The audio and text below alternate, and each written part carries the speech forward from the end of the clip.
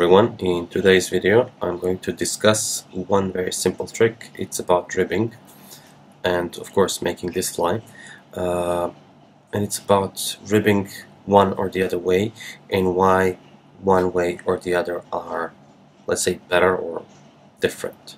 So notice the ribs on this fly, notice how they are positioned, how much you can see them, and now let's notice the ribs on this fly. Obviously on this fly, even though the dubbing is a bit thicker, ribs are showing better, like they're more visible. It's not the color, even though the white shows better than this gold, I guess. It's the direction of wrapping. And as I'm going to tie this fly, I'm going to explain this. So first of all, I'm going to put hook in the vise. Hook is size 14, paired with a tungsten bead in 3 millimeters. Wire is this one in small. It's gold, and I like gold paired with green. It just feels right. Nothing else. It's just my personal preference here. I'm not a big fan of gold beads. I mean, you probably noticed that, but I'm a big fan of gold wire sometimes, as now. For the thread, I'm going to use nano silk, and two reasons came to my mind at first. It's obviously I want less bulk and more control when I'm placing the legs, but one more important reason is that because of the weather right now, it's dry outside and skin is getting cracked, and cracked skin on fingers can fray thread. So if I was using, for example, UTC thread, cracked skin can definitely fray my thread and ruin the whole experience of tying. To make it adhere to the hook better, I'm going to just run it through wax twice, that's enough, and then just start regular way. So this is Semperfli Nano Silk in 1830, and now I need it flattened, so I need it to be neutral because of my next step, and that's tails. Okay, I'm taking a couple of those, and now you can just fold them, or either fold them or roll them like this. And this is rhyming without any intention. So roll them to mix them a little bit, because now this iridescent side will show all around. And that's it. I think I need to align. So I'll place tail where I want it. I said I want neutral, so flat thread, because of more control here. And run it through. After I place my tail where I want it, I want wire. So because I'm wrapping this way, it's a conventional way, I'm going to wrap dubbing obviously, and I want to wrap dubbing counterclockwise now. Well, in counter direction, I will place wire on my near side. And by the end of the video I will show you how it works both ways. So at this moment I'm going to counter wrap it, as I would counter wrap pheasant tail. So I'll stop here.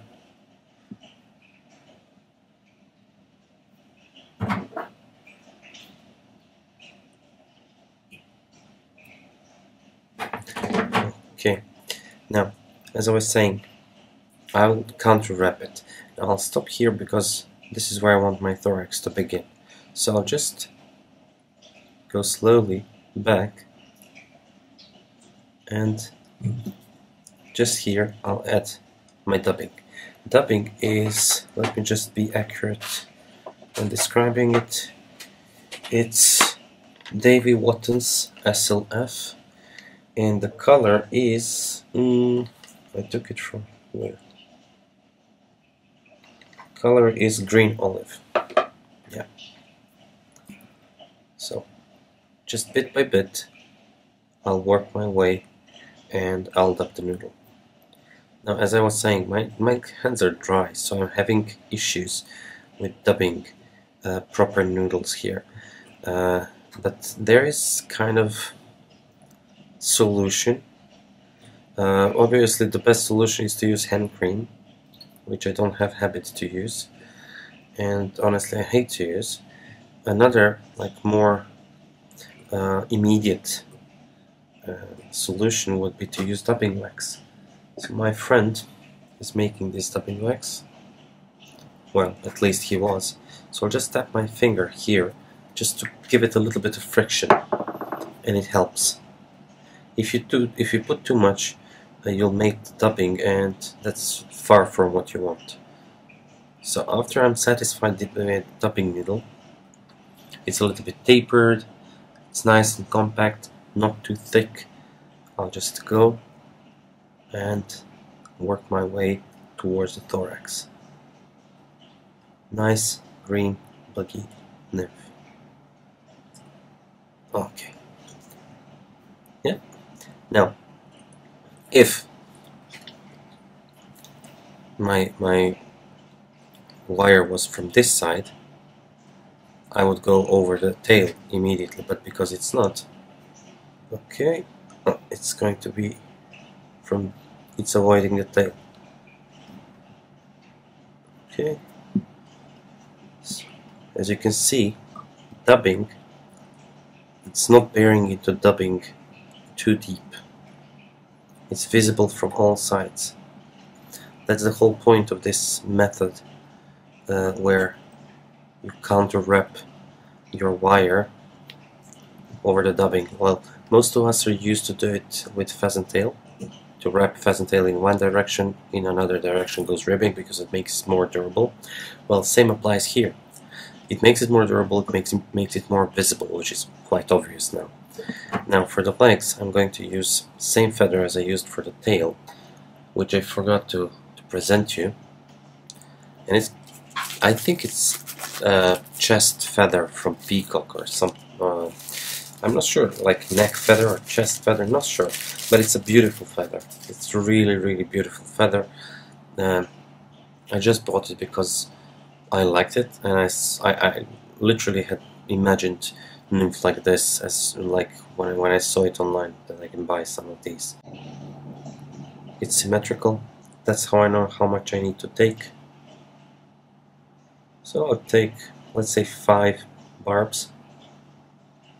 5 barbs are more than enough to make those legs. So I'm gonna use my right hand, because in this direction I want to use it, so I don't need to transfer too much.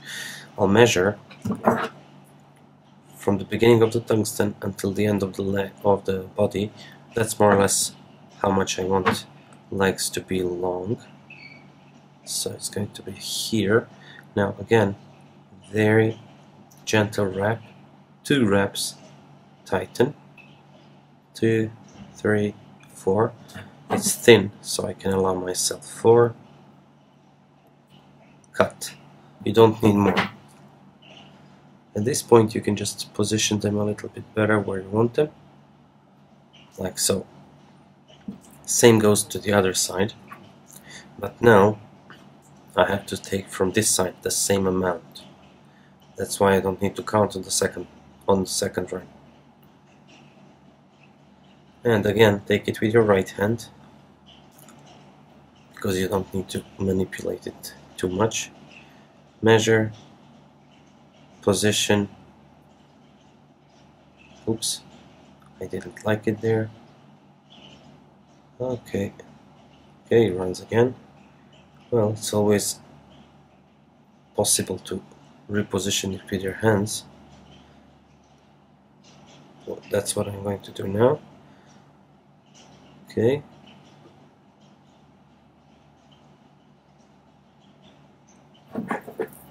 Now I'm gonna cut the excess here. Trying not to cut legs, yeah. And the last is Peacock dubbing. This one is by Spirit River, and I love it because of the color. It's dark color. It's not light peacock dubbing, which doesn't resemble peacock at all, if you ask me. Again, let's do a relatively compact dubbing noodle here. This dubbing is not so subtle as I like it, but it's nice. It has nice color, and it's okay. Chinese one, Royal Sissy. It has a weird name, I know. They have pretty good dubbing. It's much finer, this one. It's much finer in diameter, and it's much more easier to dub. Let me just try to show you here. I'll take out a little bit of this dubbing. And so this is Royal Sissy here, and this is the black one is the other one. So you can maybe notice the difference in fiber diameter here. It's quite obvious, especially when you touch it. Now, because it's a little bit unruly now, I'll start wrapping it from the back side, so here towards the front. Let me go here, and when I come near, I'll start grabbing those legs. When you grab them, position them, you can tighten a little bit. So grab, position, and then tighten. And that's it.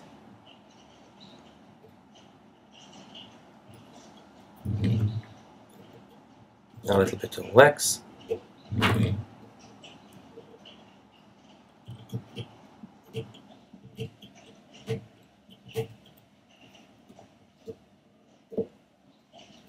That's it.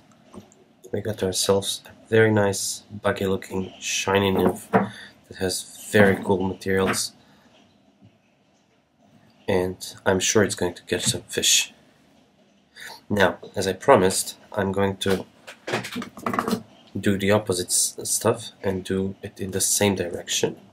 This time I won't bother putting the bead on. I'll just do fast tapping here. So no techniques involved.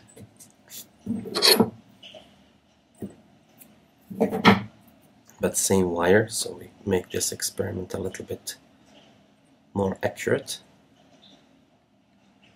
Okay. And now I'll do the same dubbing noodle. I'll try to make it as even as possible, like the previous one.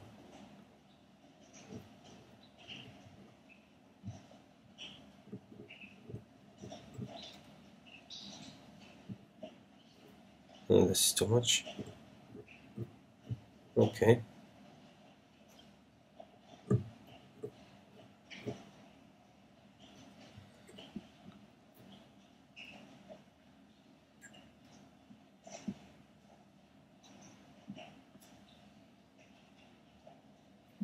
And now if I go in the same direction, notice how the wire dives into the dubbing, especially near the thorax. Even though I used so many wraps, it's not nearly as visible as the previous one. Well, because there are so many wraps, it is visible, but not that nice. It's buried inside. So it's not a big difference, obviously. It's not big an important difference, but for those of you who want to know that, well, why not showing it, and why not tying this nice and buggy looking nymph?